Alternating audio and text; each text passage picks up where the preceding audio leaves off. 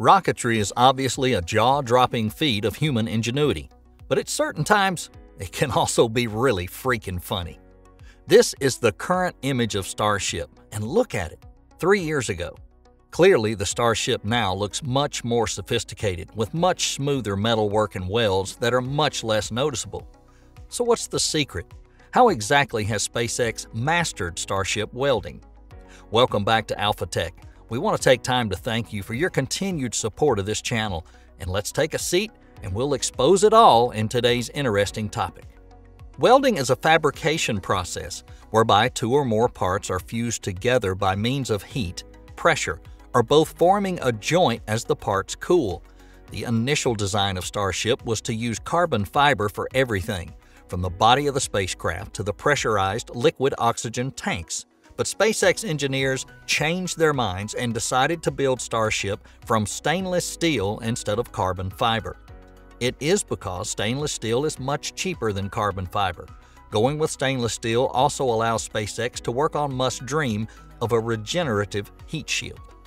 However, stainless steel is an iron-based alloy containing variable amounts of chromium, which is the element that gives stainless steel its rust-proof reputation.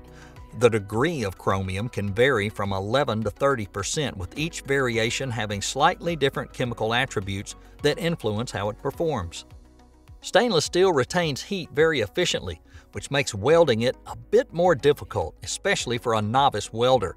When faced with excessive welding heat, stainless steel can warp from the high temperature and even distort during the cooling process.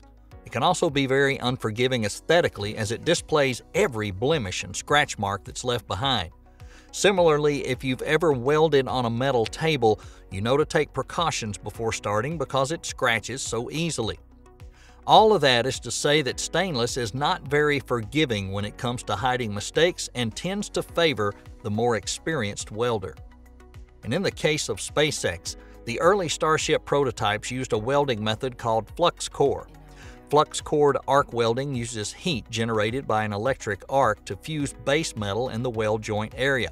The arc is struck between the metallic workpiece and the continuously fed tubular cord consumable filler wire, with both the wire and the metallic workpiece melting together to form a weld joint. The shielding gas where used protects the weld pool from oxidation and is usually provided externally from a high-pressure gas cylinder. Weld metal is also shielded by the slag formation from flux melting. Thus, the process, informally known as dual shield welding, was primarily developed for the welding of structural steel. The most commonly used shielding gases are carbon dioxide or blends of argon and carbon dioxide. The most frequently used blend is 75% argon and 25% carbon dioxide. This dual shield method is preferred for welding thicker material or for out-of-position welding.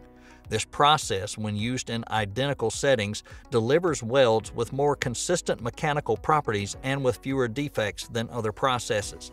The continuously fed tubular electrode also allows for higher production rates than solid wire or stick electrodes. However, the gas-shielded method may not be suitable for use in windy conditions, as the disturbance to gas shielding could result in reduced weld metal properties. As you definitely remember, at that point, SpaceX didn't really have a proper factory, just a fairly large tent. This was also confirmed by Elon Musk. Our main issue here in Boca is that it can get very windy, which affects weld arc and steel melt pool.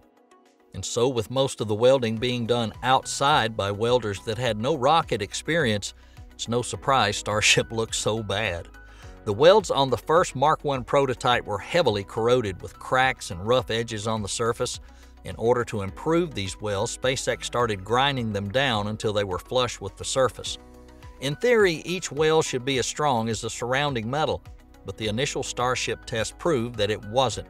Mark I exploded when one of the horizontal welds failed and sent the bulkhead flying. As a result, for Starship to exist, SpaceX had to make some significant upgrades to the following Starship prototypes. Everyday Astronaut, in a tweet in 2019, asked Elon, "Is there any substantial difference in welding manufacturing techniques between these bulkheads and Mk1, Mk2? Also, LOL." Musk replied, "Almost everything is different. These parts are stamped versus manually bump formed and tip-TIG welded versus flux core. Higher precision, stronger joints, and 20% mass reduction. Since then, each ring was made from thinner single sheets of stainless steel, which required much less welding.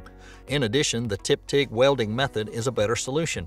This is known for its precision, and that's why it's the go-to process for projects that demand clean, controlled welds, especially on less forgiving materials like stainless steel alloys or aluminum. Besides, they also moved from 301 to 304L stainless steel, which was much more resistant to corrosion when welding. The 301 welds are slightly stronger at higher temperatures, but at cryogenic temperatures, the strength of the 304 welds is 4 times stronger. Well, what about 304L? At minus 196 degrees centigrade, which is close to the temperature of liquid oxygen, the 304L provides an additional 25% of toughness over the regular 304 steel. There is one other advantage of 304L steel over 301 and 304, and it is related to its low carbon content. When heated to high temperatures, for instance by welding, the chrome and carbon react to form areas that are more susceptible to both cracks and corrosion. The SpaceX motivation behind the switch from 301 to 304L stainless steel seems to be all about welding. Even though 304L itself is weaker, its welds at cryogenic temperatures are much stronger and much less prone to corrosion.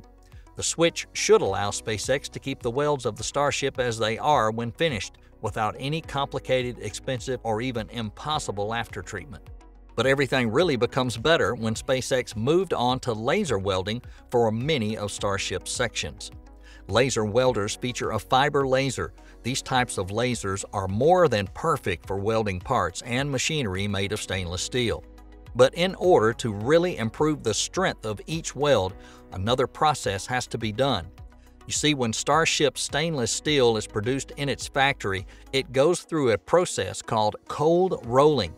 Cold rolling is a process of strengthening steel by changing its shape without using heat. Instead of heat, mechanical stress is used to change the structure of the metal. Strain hardening can then increase the metal's strength by up to 20% and can also improve a metal's surface finish. This has the added benefit of smoothing the finish of the welds and improving their look.